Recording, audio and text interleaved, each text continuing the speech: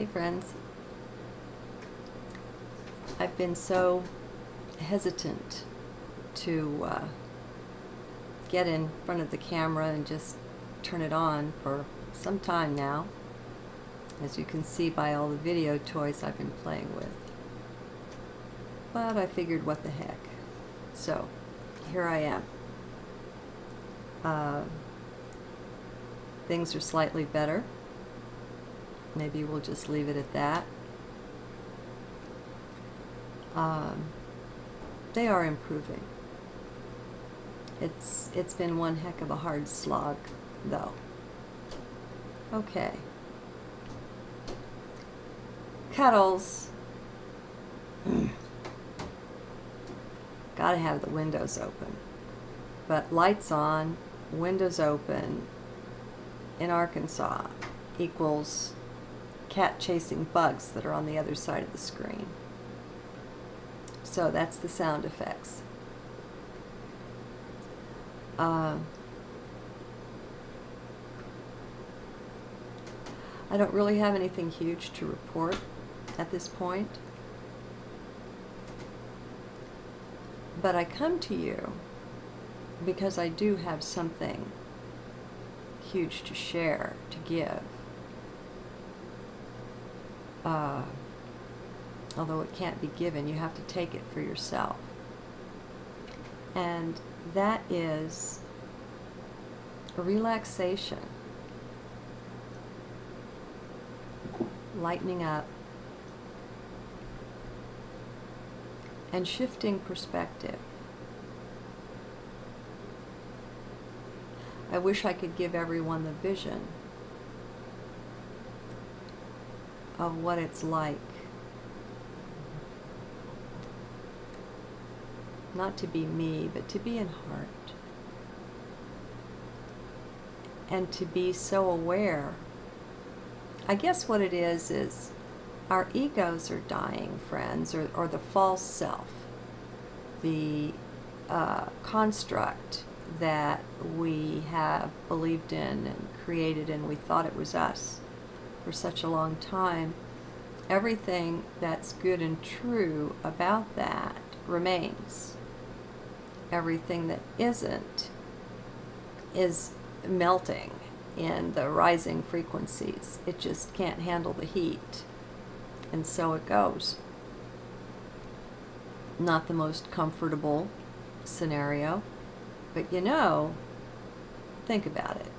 We didn't incarnate here at this particular time in order to just be comfortable. That's no part of it. Now, my camera just flashed on and off. I don't know what that's going to do to the video. I hardly have anything on. It shouldn't be misbehaving. This isn't a time for comfort. So let's stop feeling sorry for ourselves, okay? Every one of us, to one extent or another, has been trained to play the victim role, to point fingers of blame, to judge their neighbor and life, and to be miserable. And it's such a you don't have to do it kind of a thing. It's so much in our power. And as we take our power back, we can relax. We can remember that we're divine. Now, when I say there is no judgment in heart or in 5D, in my experience, there's no one can give this to you. But I assure you, 100%, you have to step out of the mind in order to experience it. Because mind is the instrument of judgment, right? You can see that. It's easy enough. Lightening up and stepping back help keep our sanity. There's no need to suffer. Now, I know that sounds crazy from someone who has to take narcotics because the pain in the body is that great. But I don't suffer. I experience pain. There's a big difference. And pain is mandatory. I don't see how to get around that, or I would have. But suffering is something we choose to do. We just don't know that we're choosing it. It's, oh, computer, come on, behave for me. I hope it's not interfering with the recording. Suffering is not mandatory. It's just how we've been taught, but we can cast it off. Attitude is everything in some ways, right? You know people who are cheerful in the midst of whatever comes. And you know people who, even when they've got it really good, are grouchy and nasty and maybe even mean. So it doesn't have anything to do with your circumstances. You can divorce yourself from your circumstances.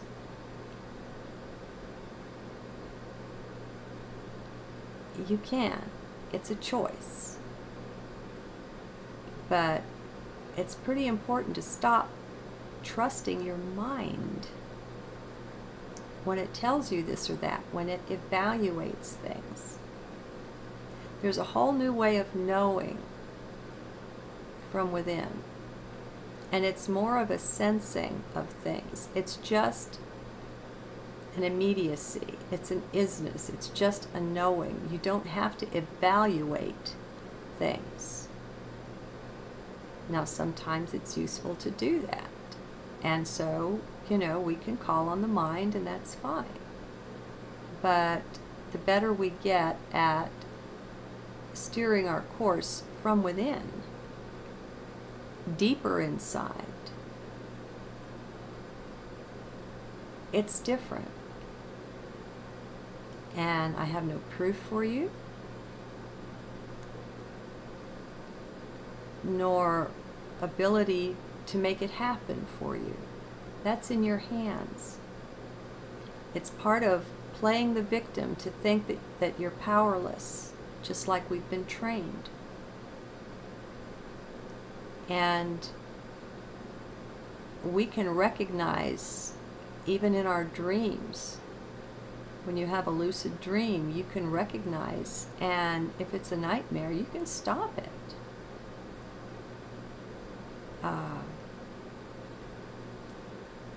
We do a lot of work on the inner. Something that's really useful, or it was something that was really useful to me in shedding reliance on letting mind lead the way, was awareness that even if we're just looking at our own 3D presence, and the mind here being the subconscious, the unconscious, and the conscious, and even the superconscious, we have a small part of that we're commonly present with, and that's the conscious mind. Might as well say left brain while you're at it. Or 99% of us, 98% of us, that's the way of it. Until we make a different choice. No one ever told us we could make a choice about something like that. They convinced us instead that this was reality. This is not reality.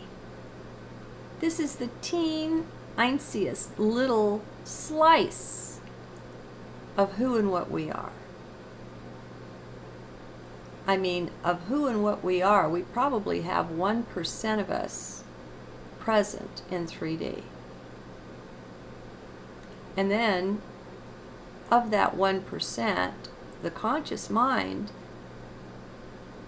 is perhaps the smallest slice of those 4 aspects of mind: unconscious, subconscious, conscious, and superconscious. And people every day of the week are making decisions based on nothing whatsoever but the conscious mind. They're not there. They're not fully present. They're cramped up. We get cramped up in this little thing called the conscious mind, so limited. And of course we get frustrated, thinking that that's all there is, that that's what reality is, that this is what it is. You're more. You're so much more. Can you relax into that?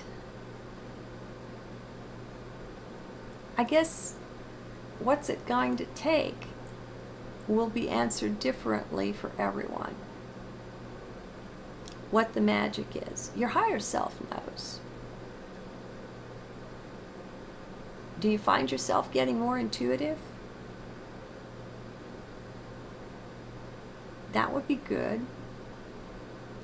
If we can begin to at least self-observe, to turn the focus away from the world, which doesn't really exist as we think it does, and onto the self, and just keep watching the self.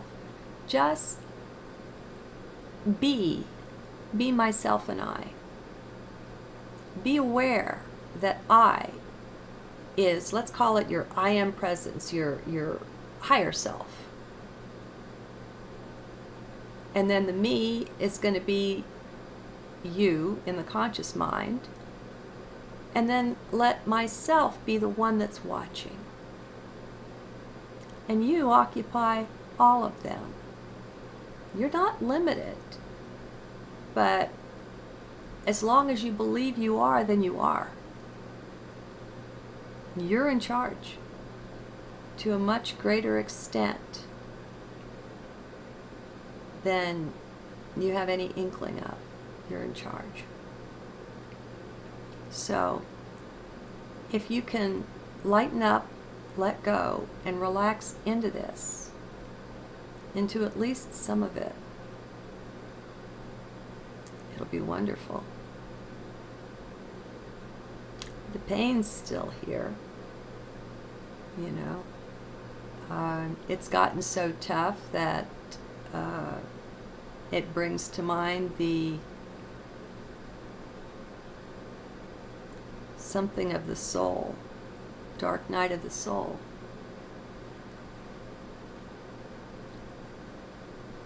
And I think it might be lightening up, but I hesitate to say anything because I don't want to hex it.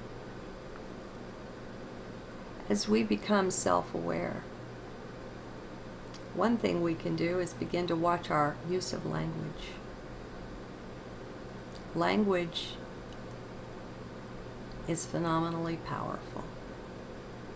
And we use it to hex ourselves and to tie ourselves up in knots and to put ourselves in prison all the time.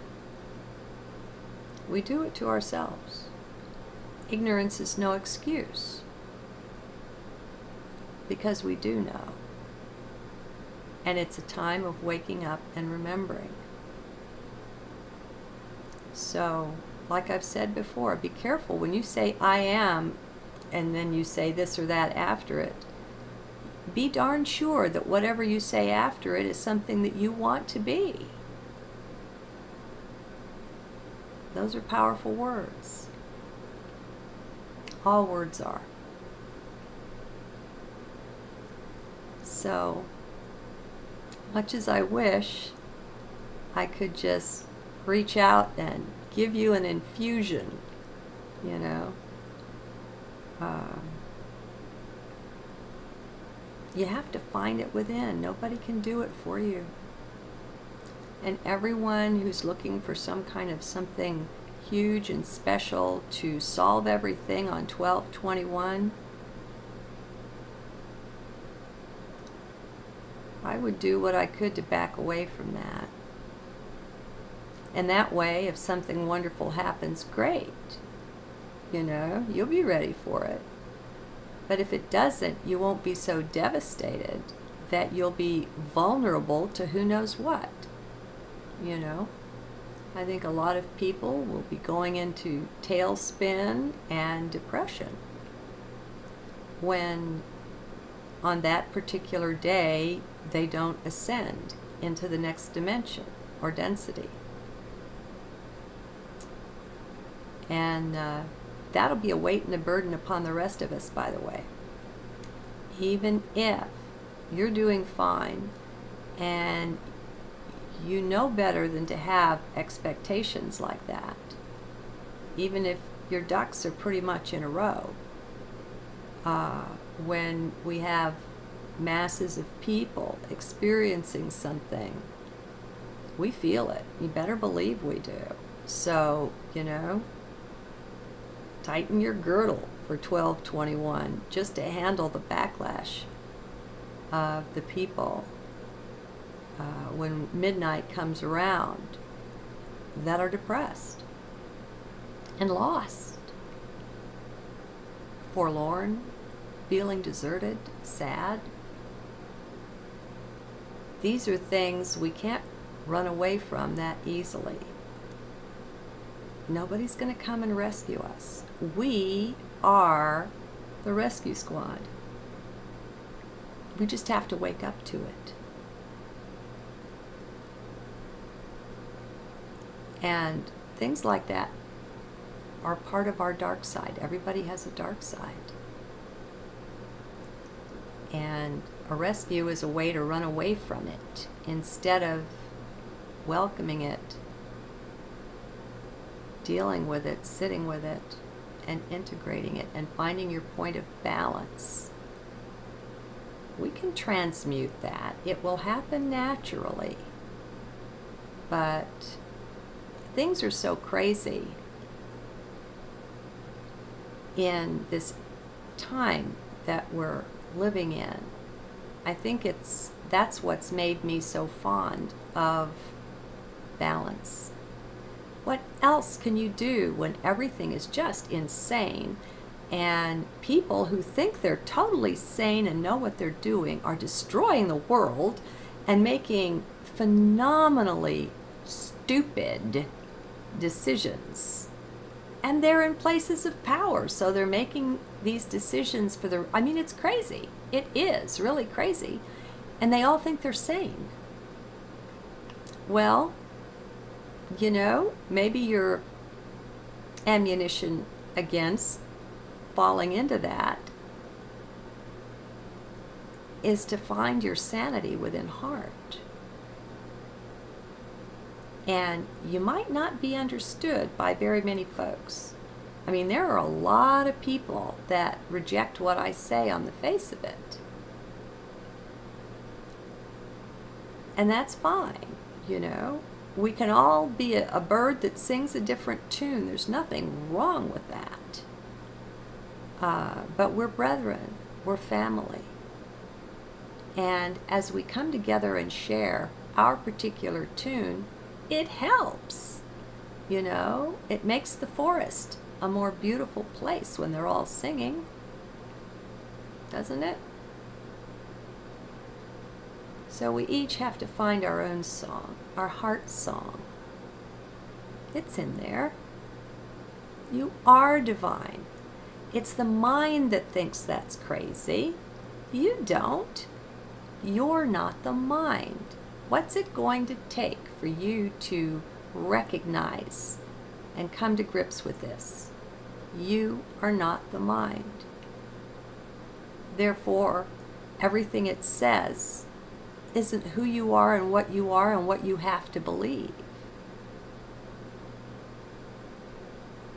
Besides, it's like science, you know. Theories last what? An average, isn't it, about 20 years? And they're all laughed at and shouted down to begin with as ridiculous, like hand washing, you know. Oh, doctors were on their high horse about that. They thought it was insane, this whole theory that there were these little invisible things. Yeah, right, they said. And for the modern man then, and mostly it was men that were doctors, that made perfect sense. That was perfect logic. It was illogical to think that there could be little invisible thingies running around that couldn't be seen. They could only be seen by the evidence, by the trail they left of dead moms, because the doctors didn't wash their hands. So, we're not so modern, my friends. We're not so know-it-all. We just think we are. That's mind. And that's okay. It's not bad or anything. It's just something that we're leaving behind. We're transcending. We're so much more than that, it's ridiculous. So let the crazy ones who think they're sane, let them be the ones that rely so much on their own mind.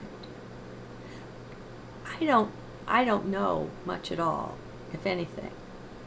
But the way I see that playing out is that those who can't break their reliance on mind, and some people just aren't ready to, and if they would find their way into heart, even then they would lean more towards mind.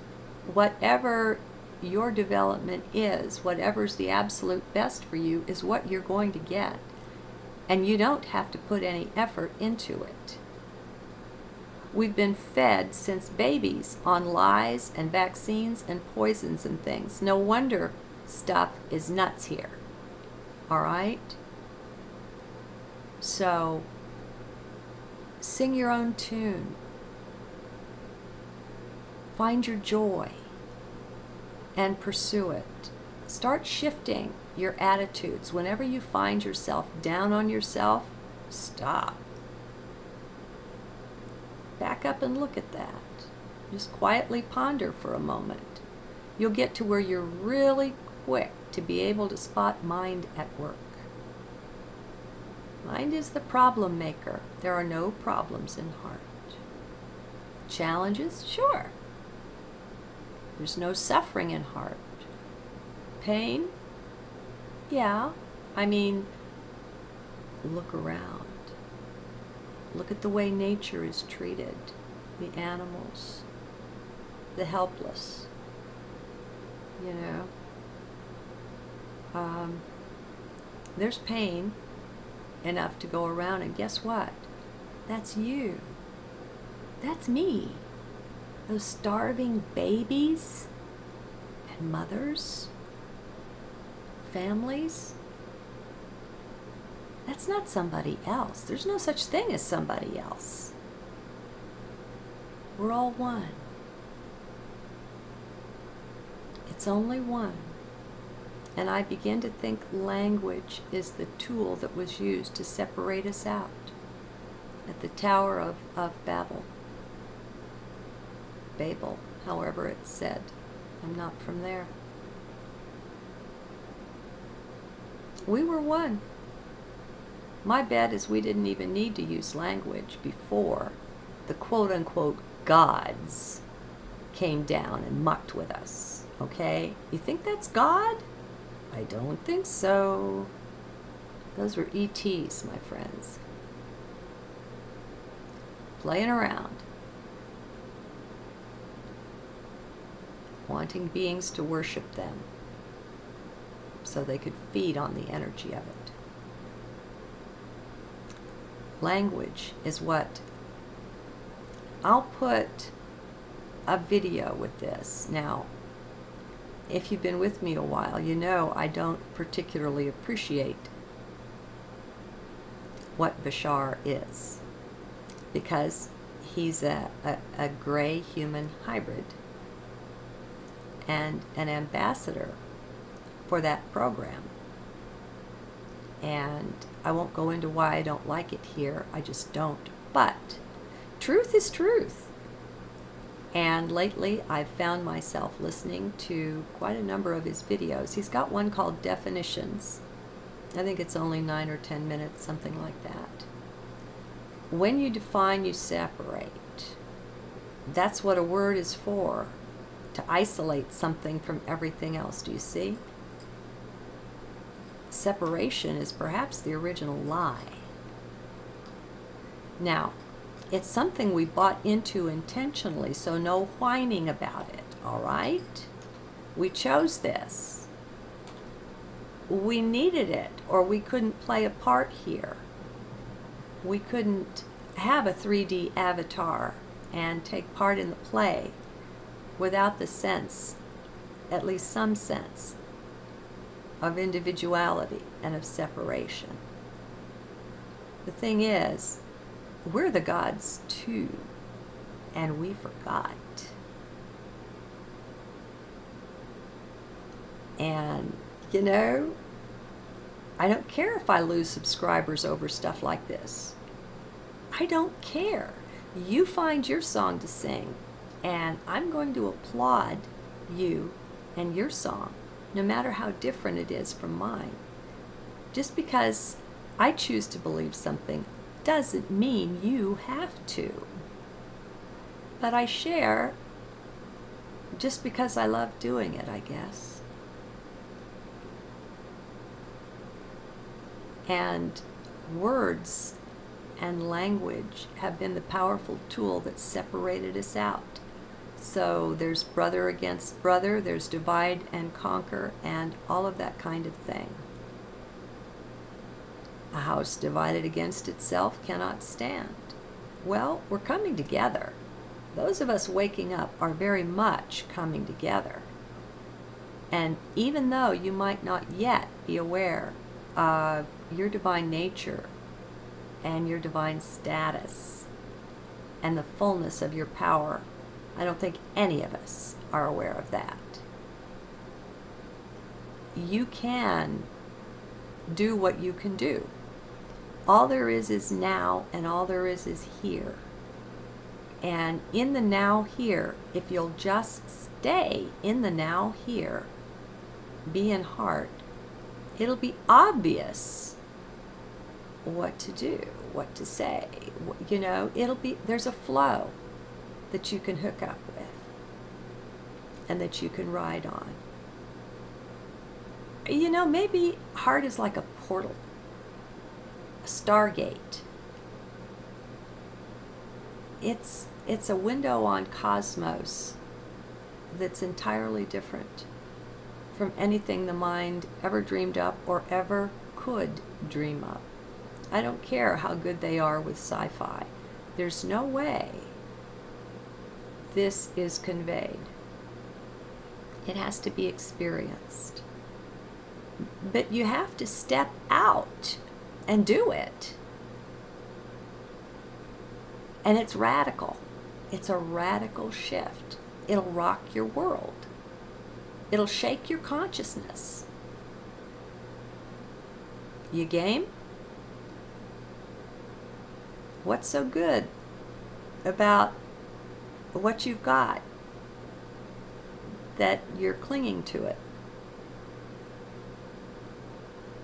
Another thing about being in heart is that there's no fear there. Also, just knowing that you're divine, once you let that belief in, you know, check it out on a trial basis, wear it around quietly. Don't share this with people that aren't waking up. Asking for trouble, that's crazy. Don't go there. You'll find that as it worms its way down in among all of your false beliefs, you know, and you'll be pulling the weeds out right and left from your belief garden because there are so many beliefs that go against your divinity. As that process matures, you'll begin to see what fearlessness tastes like and what it feels like. Now, you don't have to be divine in order to be fearless. There are many ways to come at this. You can also come at it just by knowing that you're consciousness. You're not the 3D avatar here, the body-mind thing. This isn't me.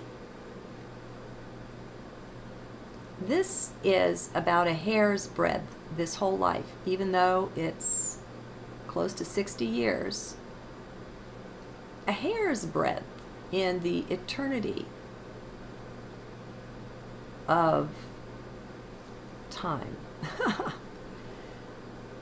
that whatever I am has been around. I think we're original equipment at this point. You know, you can try on any idea, no matter how radical, and try it out. See how it behaves. See how you behave. See how it handles.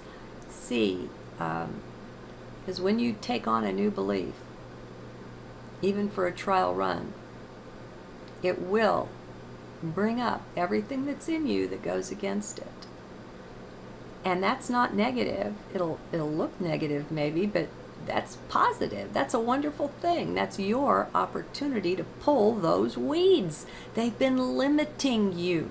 There is no belief that is not also a limit of some kind or another. They limit our vision.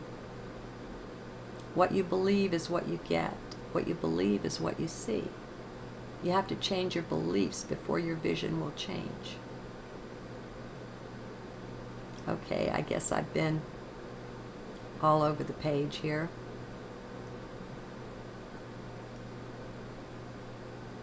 My desire was to bring some comfort.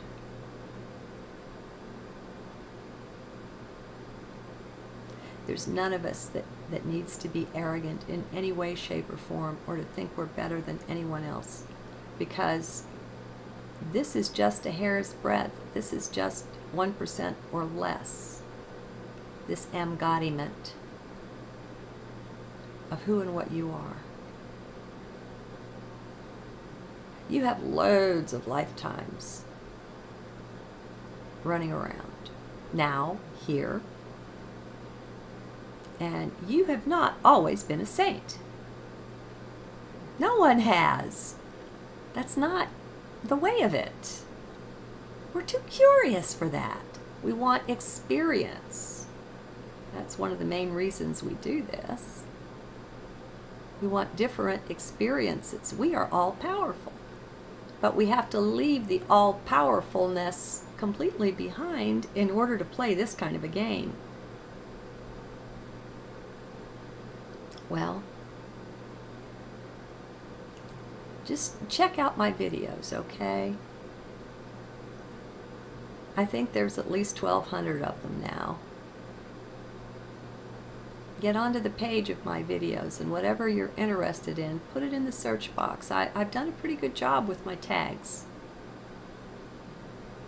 So, you should be able to find something that your heart is calling you to. Your heart talks to you 24/7. But we have to be silent to hear it, and that doesn't have anything to do with whether your mouth is running or not. Because that's not who you are. The body is not who you are. Silent is an interior thing. And the mind hamster wheeling along, even if your mouth is shut, that's not silence. You know where it can be found. I don't think I have to tell you.